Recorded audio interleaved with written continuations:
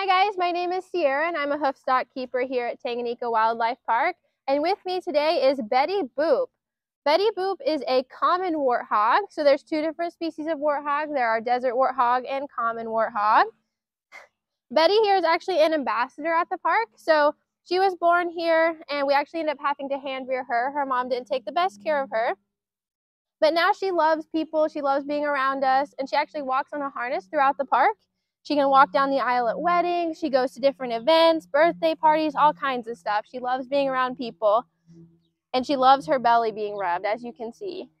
So warthogs are found all throughout Africa. These guys are not currently listed as endangered. They're doing pretty well, which is super exciting. These guys are pretty cool. So they will actually find old aardvark dens and back themselves into it to where their tusks are sitting out. You can kind of see Betty's tusks there. That way, if anything tries to attack them while they're asleep, they can have their defense mechanism right there ready to go at the front of the aardvark dens. These guys are mostly herbivores. They do eat some insects, but they're mostly going to feed on plants and roots and grasses. You can see that big nose that Betty has. They'll use that as a shovel to get the roots up in different grasses. So pigs are really smart. I may be biased, but Betty's the smartest pig ever. She knows all kinds of behaviors. So she knows to touch her nose to what we call a target stick, and we can use it to guide her anywhere we need her. She knows how to back up. She knows how to sit on cue, stay, even lay down. Obviously, that one's the hardest to get her to do. She's even trained for injections and voluntary blood draws, which is super good for Betty's husbandry and taking the best care of her since it's all voluntary.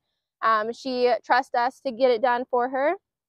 So since Betty was hand-reared, she does live by herself. She doesn't really know how to communicate with other pigs, and we don't have any other warthogs at the park.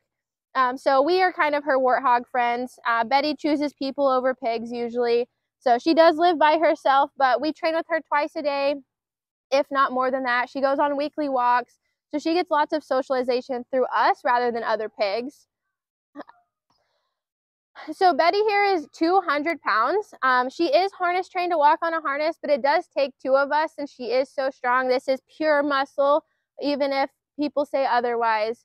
So warthogs are a prey species and they can actually run 30 miles an hour. So those little legs can actually book it pretty fast, and their tail will go straight up in the air when they're running away. And you can see Betty has this nice luscious locks here. Way to show it off, Betty.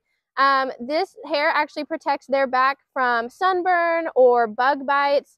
So even though it's gorgeous, it actually also serves a nice purpose too. We have tried to braid it. It does not stay, unfortunately. And now she's just rubbing her butt on me.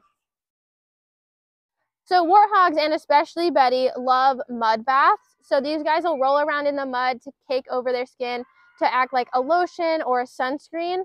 And Betty loves a good mud wallow. She likes even some showers sometimes with the water hose.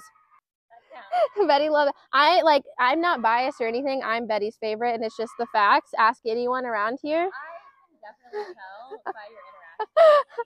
Betty loves me. Betty is very picky about her people. So it takes a lot of trust building with Betty to get to where you can do stuff like this with her or even walk her on the harness. It takes a lot of trust building, a lot of relationship building.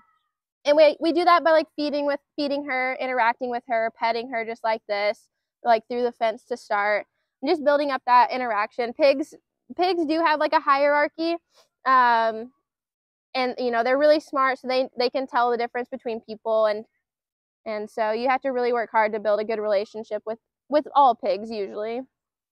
If you guys liked what you saw, if you're Betty's next #1 fan, go ahead and like it.